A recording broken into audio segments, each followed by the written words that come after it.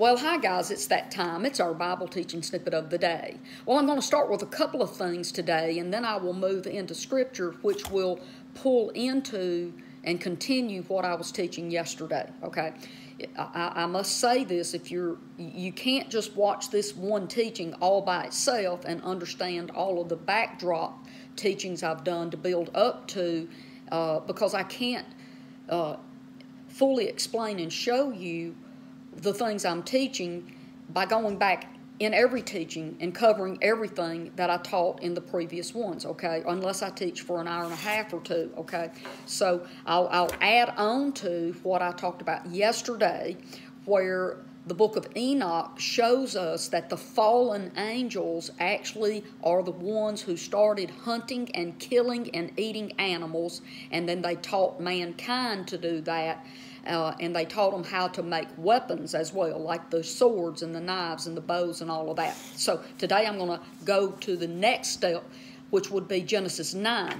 From Genesis 6, where the incursion, okay, of the fallen ones into the earth. Now we're going to slide on into Genesis chapter 9. And I'll show you some interesting things in that scripture. But before I do, I want to just go ahead and show the T-shirt. This came up in the mail to me the other day, and yes, I am brave enough to actually wear it. And I'm sure the religious rock throwing will begin, and that's okay, because what I had planned on teaching prior to getting into this little mini-series about diet was I was teaching about the lie of hell. And was putting together not just the Hades, which was translated as hell, which means the grave, the realm of the dead, or the place of the dead. And I want to do the 12 uses of the word Gehenna and us get a fuller understanding of that word that was translated as the word hell as well. But I'm going to take a little side trail, and I prayed about this. And the Lord said, well, Faye, you know, all the things that you're learning and you're teaching help people.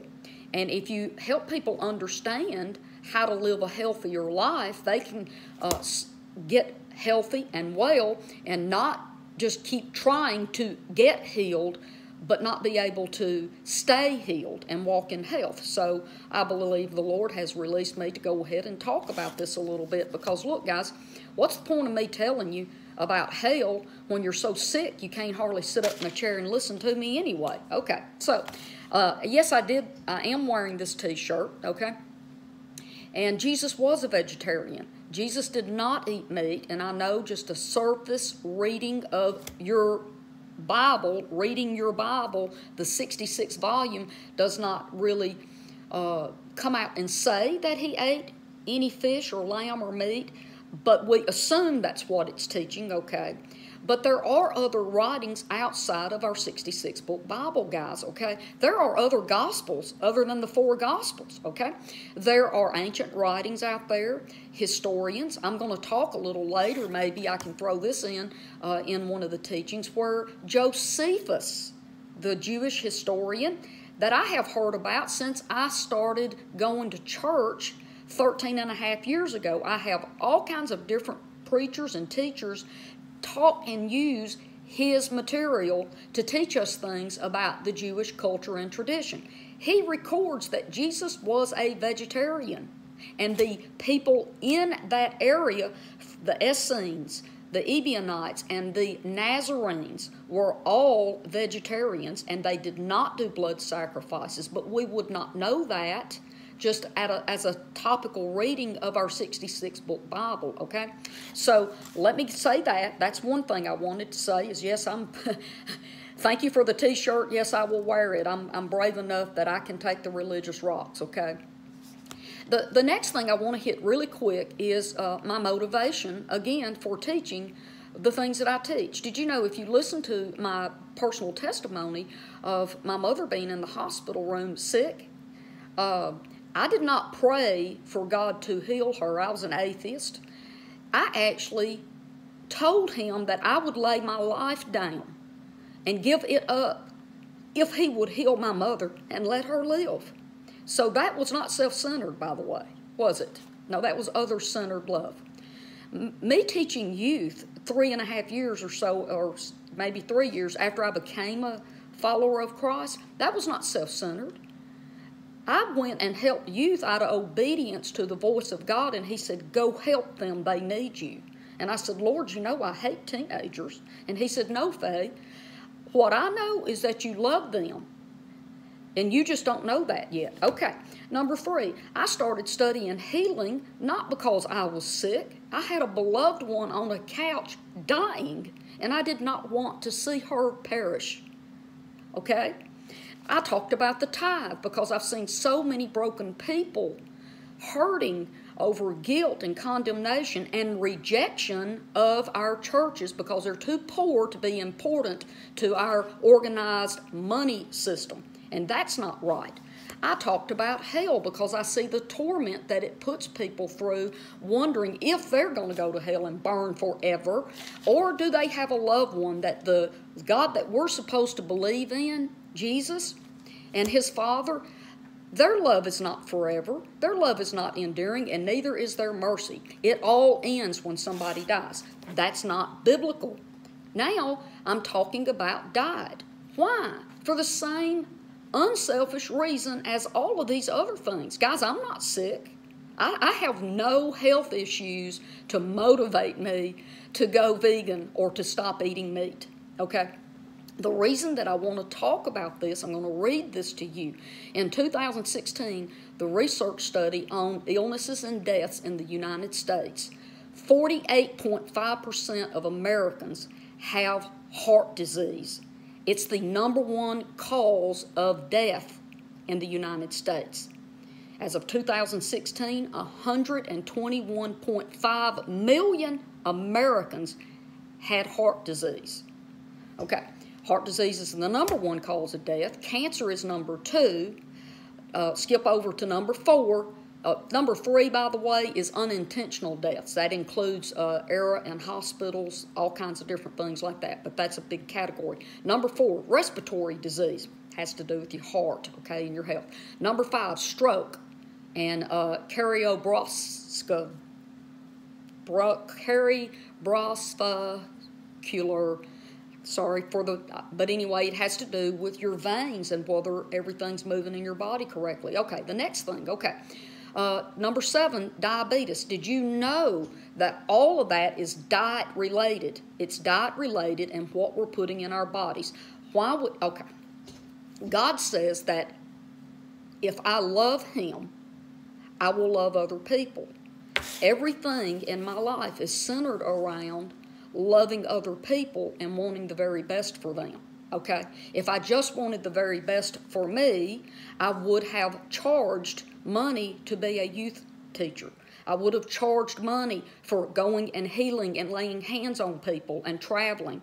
If I wanted money, I would be a pastor teaching the tithe and getting that money and having nice, expensive clothes and cars to drive.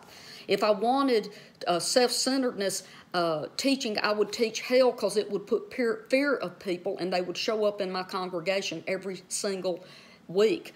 And if all I cared about was myself, I wouldn't talk about my diet. Who wants to get beat up on Facebook every single day by angry religious people that Bible thump and use it as their Bill of Rights to live a violent lifestyle of eating things that's killing them?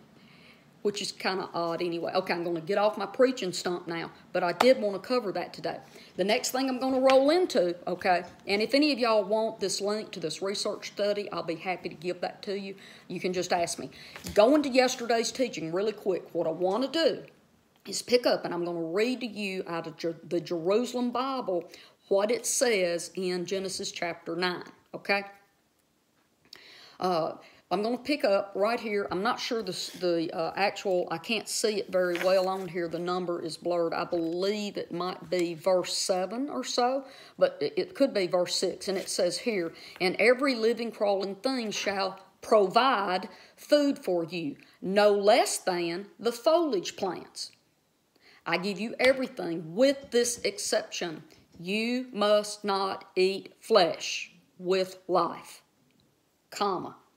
That is to say, in it. Now, next sentence. I will demand an account of your lifeblood. I will demand an account from every beast and from every man.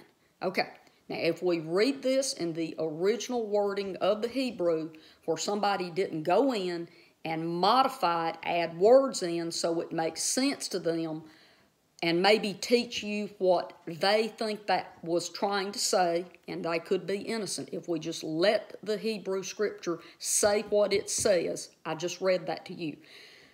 God said that the living beings now, the animals, could provide food, no less than, and some other translations say no differently or the same as the foliage plants. I've told this to many people that I talk to. Did you know we don't go out and cut a tree down to get the apples off of it? No, we pick the apples, right? And generally, if we want to eat eggs from a chicken, we don't kill the chicken, we just eat the eggs, right? Also, as far as milking a goat or a cow, you know, you're not killing the animal, and until this factory farming industry became, people could milk their own cows and goats, and it didn't hurt the animal, okay? So here's God's exception. I give you everything with this exception. You must not eat flesh with life. That is to say, blood. Okay, guys, we cannot cook a hamburger or a ribeye steak or anything and it not bleed. There is no such thing as eating meat that doesn't have blood in it. And let's talk about that if you want to get real technical. Even if you believe that it is okay to eat meat, kill the animal, take its life to satisfy a dietary desire, not a need, a desire. People eat meat rare. So if you want to really get technical, there's some technicalities we need to talk about. But anyway, God clearly says He's going to demand an account of our lifeblood. Okay, so now I understand on this side, okay, of where I'm at, learning and growing as I go, not condemning and judging, but explaining to others what the Lord has taught me. Now I understand why heart disease is killing 50% of Americans, because all we do for every single meal is meat. Every meal, meat of the morning, pork mostly, meat in the noontime meal, lunch, meat at night. Okay, meat. We're the sickest nation in all the world, the sickest people, and now I understand why.